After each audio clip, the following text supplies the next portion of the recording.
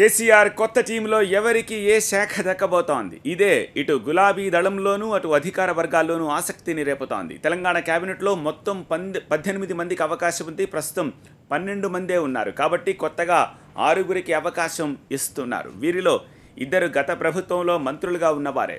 వారిలో కేటీఆర్కు గతంలో తాను నిర్వహించిన ఐటీ మున్సిపల్ శాఖనే కన్ఫామ్ చేసినట్లు తెలుస్తోంది. హరీష్ రావుకు మాత్రం ఆర్థిక శాఖ ఇస్తారని తెలుస్తోంది. లేదంటే సాగునీటి పారుదల శాఖనే కేటాయించే అవకాశం ఇస్తారని ప్రచారం జరుగుతోంది.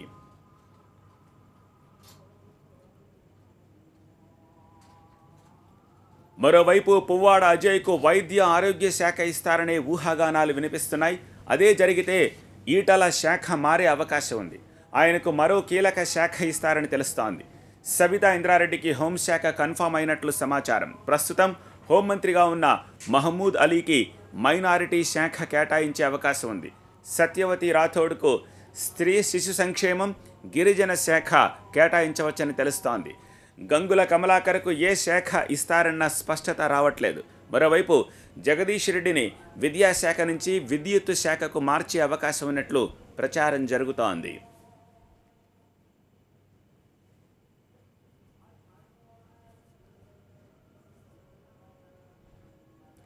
మరోవైపు కొత్తగా అవకాశం వచ్చిన 6గురి పేర్లను రాజ్భవన్కు పంపించింది సీఎంఓ కార్యాలయం. సాయంత్రం 4 గంటలకు రాజ్భవన్లో కొత్త మంత్రుల ప్రమాణ స్వీకారోత్సవం ఉంటుంది. కొత్త గవర్నర్ తమిళైసై 6గురితో ప్రమాణం చేయిస్తారు.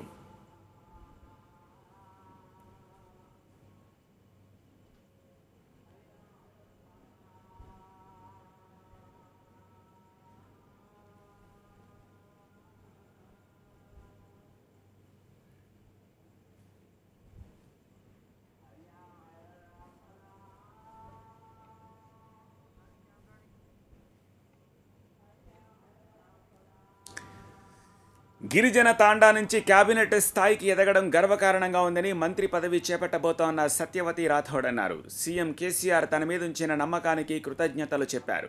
కేసీఆర్ మార్గదర్శకత్వంలో బంగారు తెలంగాణ సాధన కోసం పాటుపడతానని సత్యవతి తెలిపారు. మంత్రి పదవి చేపట్టనుండడంతో ఓవైపు సంతోషం, మరోవైపు భయంగా కూడా ఉందంటున్న సత్యవతి రాథోడ్తో మా ప్రతినిధి జ్యోతి ఫేస్ టు ఫేస్. మరి కాసేపట్లో తెలంగాణ కేబినెట్లో మహిళా మంత్రిగా ప్రమాణ స్వీకారం చేస్తున్న సత్యవతి రాథోడ్ ప్రస్తుతం TV9తో మాట్లాడేందుకు సిద్ధంగా ఉన్నారు. మాట్లాడదాం. Ma'am, first of all congrats. Thank you అమ్మా. ఇప్పుడు ఎమ్మెల్సీ సంబంధించి ఇప్పుడు మీరున్నారు. టీఆర్ఎస్ గవర్నమెంట్ మరొకసారి మీకు మంత్రి పదవి ఇవ్వబోతోంది. దీనికి సంబంధించి మీరు ఏ విధంగా ఫీల్ అవుతున్నారు? చాలా సంతోషంగా ఉంది. గౌరవ మా ముఖ్యమంత్రి గారు, నాకు దైవ సమానులు కేసీఆర్ గారు, మా వర్కింగ్ ప్రెసిడెంట్ కేటీఆర్ గారు ఒక నమ్మకంతో నా మీద ఈ బాధ్యత ఉంచింది అనుకుంటున్నాను. నాకు ఇప్పటికే చక్కటి అవకాశం ఇచ్చారు. ప్రభుత్వం వచ్చిన తర్వాత పార్టీలో ప్రధాన కార్యదర్శిగా, స్టీరింగ్ కమిటీ మెంబర్గా, ఈరోజు మొట్టమొదటి గిరిజన మహిళ కౌన్సిల్ మెంబర్గా ఇచ్చారు. ఇప్పుడు క్యాబినెట్లో మొట్టమొదటి మహిళా మంత్రిగా కూడా అవకాశం కల్పించారు. వారికి నేను సదా కృతజ్ఞతరాల్ని. మహిళా మంత్రులకు సంబంధించి ఇప్పుడు 2 మహిళల్ని తీసుకోవడం జరిగింది. అందులో మీరు ఉండడం మీకు ఏ విధంగా అనిపిస్తుంది? చాలా సంతోషంగా ఉంది. ఒకవైపు సంతోషం, ఇంకోవైపు భయంగా ఉంది. ఒక బాధ్యత, గౌరవ ముఖ్యమంత్రి గారు ఒక గురుతరమైన బాధ్యత నాకు ఇచ్చిందని భావిస్తున్నాను.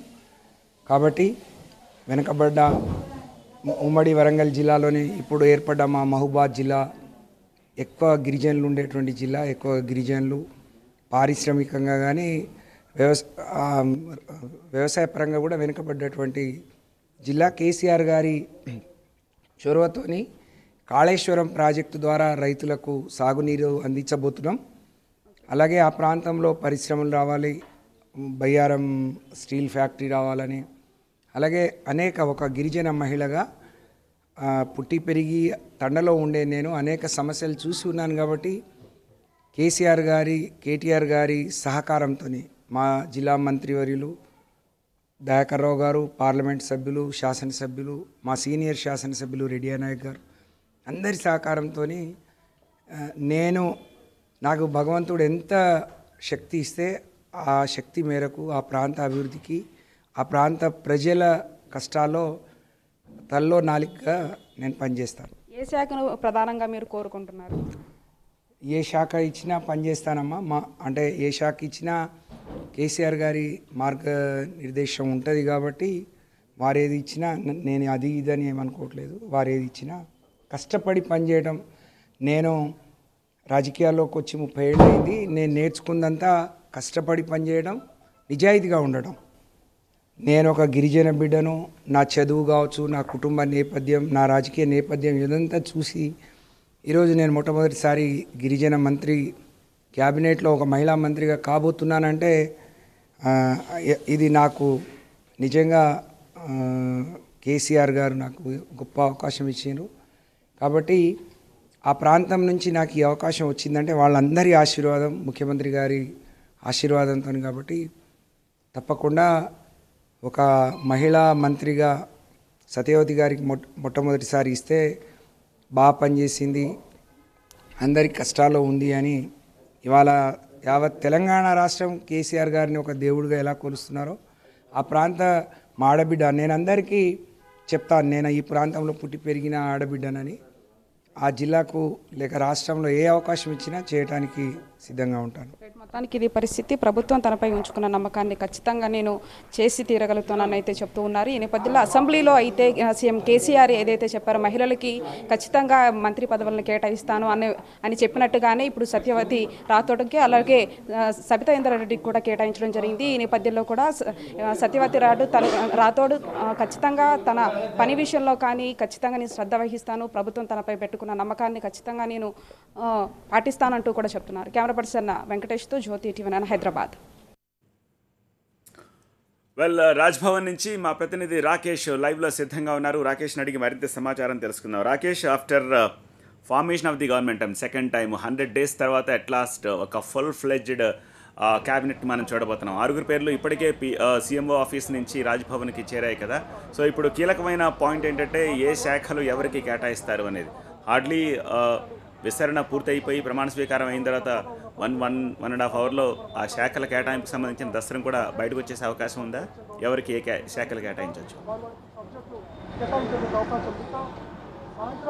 ముందుగా 4 గంటలకైతే ప్రమాణ స్వీకారం ఉంటుంది. 6 మంత్రులకు అధికారికంగా కూడా ప్రభుత్వం సమాచారం అందించింది. ఇక్కడ ప్రమాణ స్వీకారానికి సంబంధించి ఏర్పాట్లన్నీ కూడా దాదాపుగా పూర్తయినాయి. జీఏడీ దీనికి సంబంధించినటువంటి ఏర్పాట్లన్నీ కూడా చేస్తుంది. దాంతోపాటు ఇమీడియట్గా మంత్రులు అవగానే వాళ్లకు కేటాయించేటువంటి సిబ్బందిని కానీ వాహనాలను కానీ వాటన్నింటినీ కూడా ఇటు ఇంటెలిజెన్స్ సంబంధించినటువంటి డిపార్ట్మెంట్, జీఏడీ, ఆయా శాఖలకు సంబంధించినటువంటి అధికారులంతా కూడా సిద్ధం చేసి ఉంచారు. ఇమీడియట్గా ప్రమాణ స్వీకారం చేసినటువంటి మంత్రులకు ప్రభుత్వ వాహనాలు సమకూరుస్తారు, భద్రతా సిబ్బందిని ఇమీడియట్గా పెంచుతారు, దాంతోపాటు కొంత అసిస్టెంట్ను కూడా ఇవ్వడం జరుగుతుంది.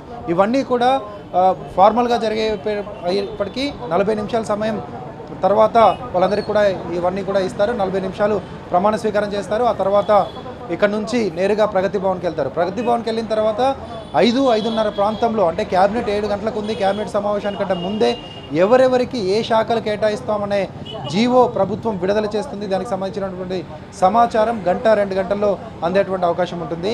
ఈరోజు జరగబోయేటువంటి క్యాబినెట్ సమావేశంలో కొత్త మంత్రులందరూ కూడా పాల్గొంటారు. అంతకుముందే వాళ్ళకు కొన్ని శాఖలు కూడా కేటాయిస్తారు.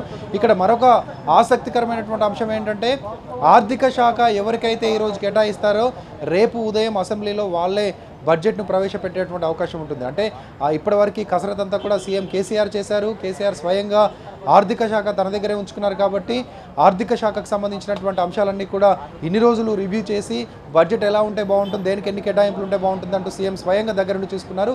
కానీ రేపు బిల్లు ప్రవేశపెట్టేది మాత్రం ఎవరికైతే ఆర్థిక శాఖ కేటాయిస్తారో వాళ్ళే బిల్లు ప్రవేశపెట్టేటువంటి ఛాన్స్ కనిపిస్తూ ఉంది. ఇక మన దగ్గర ఉన్నటువంటి టెంటేటివ్ సమాచారాన్ని షేర్ చేసుకోవచ్చు. ఇప్పటికే చాలా ఊహాగానాలు కూడా వినిపిస్తున్నాయి, కానీ ఎక్కడా క్లారిటీ లేదు. కొంత ఖచ్చితంగా ఈ ఇన్ఫర్మేషన్ వాస్తవమయ్యేటువంటి అవకాశం అయితే ఉంది. భారీ నీటిపారుదల లేదా ఆర్థిక శాఖ, ఈ రెండింటిలో ఇంతకుముందు నీటిపారుదల శాఖ మంత్రిగా హరీష్ రావు పనిచేశారు. కాళేశ్వరం ప్రాజెక్టులో దగ్గరుండి ఆయన అన్నీ కూడా చూసుకున్నారు. ఈ నేపథ్యంలో ఇటు పాలమూరు ప్రాజెక్టుకు సంబంధించి స్పీడప్ చేయడానికి కేసీఆర్ సిద్ధమవుతున్నారు. ఇక గోదావరికి సంబంధించినటువంటి ప్రాజెక్టులన్నీ దాదాపు పూర్తి అయిపోయినాయి. కృష్ణా నది పైన ఇక ప్రాజెక్టులను స్పీడప్ చేయాలంటూ ముఖ్యమంత్రి చెప్తున్న నేపథ్యంలో మరొకసారి నీటిపారుదల శాఖను హరీష్ రావుకి ఇచ్చేటువంటి అవకాశం ఉంది, లేదా ఆర్థిక శాఖను హరీష్ రావుకి ఇచ్చేటువంటి ఛాన్స్ కనిపిస్తోంది. ఇక కేటీఆర్కు ఇంతకు ముందు చేసినటువంటి మున్సిపల్ అడ్మినిస్ట్రేషన్, ఐటీ, ఇండస్ట్రీస్ ఇవన్నీ కూడా కేటీఆర్కి ఇచ్చేటువంటి ఛాన్స్ స్పష్టంగా కనిపిస్తుంది. ఎందుకంటే ఇవన్నీ సమర్థవంతంగా కేటీఆర్ నిర్వహించారు. దాంతోపాటు మున్సిపల్ ఎన్నికలు కూడా రాబోతున్నాయి. జిహెచ్ఎంసీ కూడా ముందస్తు ఎన్నికలకు వెళ్ళే ఆలోచనలో టీఆర్ఎస్ పార్టీ ప్రభుత్వం కూడా ఉంది. వీటన్నిటిని దృష్టిలో పెట్టుకొని మున్సిపాలిటీ ఎన్నికలు, మున్సిపల్ ఇండస్ట్రీస్, ఐటీ ఇవన్నీ కూడా కేటీఆర్కి ఇచ్చే ఛాన్స్ ఉంది. ఇక పువ్వాడ అజయ్కి వైద్య ఆరోగ్య శాఖ ఇచ్చే అవకాశం కనిపిస్తుంది. ఇప్పటివరకు ఈటెల రాజేందర్ దగ్గర ఈ శాఖ ఉంది, కానీ ఈటెల రాజేందర్ మొదటి నుంచి ఆ శాఖ పట్ల పెద్ద సుముఖంగా లేరు. దాంతోపాటు న్యాచురల్గా వైద్యుడైనటువంటి అజయ్కి ఈ శాఖను కేటాయించేటువంటి ఛాన్స్ కనిపిస్తుంది. ఇక సబితా ఇంద్రారెడ్డి గతంలో మొట్టమొదటి మహిళా హోంమంత్రిగా పనిచేశారు. ఇప్పుడు కూడా తెలంగాణ రాష్ట్రంలో మొదటి మహిళగా ఆమె ప్రమాణ స్వీకారం చేయబోతున్నారు మహిళా మంత్రిగా. కాబట్టి ఆమెకు హోంశాఖ ఇస్తారనే ప్రచారం, ఊహాగానాలు, చర్చ పెద్ద ఎత్తున పార్టీలో జరుగుతుంది. ఆమె కనుక హోంశాఖ ఇచ్చినట్లయితే ఇప్పటివరకు హోంశాఖ నిర్వహిస్తున్నటువంటి మహమూద్ అలీకి మైనారిటీ వెల్ఫేర్ శాఖ, అదేవిధంగా ఇంకొన్ని శాఖలు ఆయన కేటాయించేటువంటి ఛాన్స్ కనిపిస్తూ ఉంది. ఇక సత్యవతి రాథోడ్కి స్త్రీ శిశు సంక్షేమ శాఖతో పాటు గిరిజన సంక్షేమ శాఖ, ట్రైబల్ వెల్ఫేర్ డిపార్ట్మెంట్ కూడా ఆమె కేటాయించేటువంటి ఛాన్స్ కనిపిస్తుంది. ఇక జగదీష్ రెడ్డి ఇప్పటివరకు విద్యాశాఖను చూస్తూ ఉన్నారు. ఆయన కూడా శాఖ మార్పు తప్పదనే సమాచారం అంతూ ఉంది. ఆయనకు విద్యుత్ శాఖను కేటాయిస్తారని చెప్తా ఉన్నారు. ఆయనకు విద్యుత్ శాఖను కేటాయిస్తే కనుక ఇటు ఆయన దగ్గర ఉన్నటువంటి విద్యాశాఖను మరొకరికి కేటాయించేటువంటి ఛాన్స్ ఉంటుంది, లేదంటే అడిషనల్గా, లేదంటే అదే ప్రైమరీ డిపార్ట్మెంట్గా ఉండేటువంటి ఇంకో మంత్రికి కేటాయించేటువంటి అవకాశం ఉంటుంది. ఇక కమలాకర్కు ఏ శాఖను కేటాయిస్తారనే విషయంలో క్లారిటీ లేదు. ఇవన్నీ కూడా శాఖల మార్పులు పెద్ద ఎత్తున జరుగుతాయనేది తెలుస్తూ ఉంది. దీనికి సంబంధించి ప్రగతి భవన్లో చర్చ జరుగుతుంది. ఫైనలైజ్ అయిన తర్వాత ముఖ్యమంత్రి స్వయంగా వెల్లడించేటువంటి ఛాన్స్ ఉంది. రైట్ రాకేష్.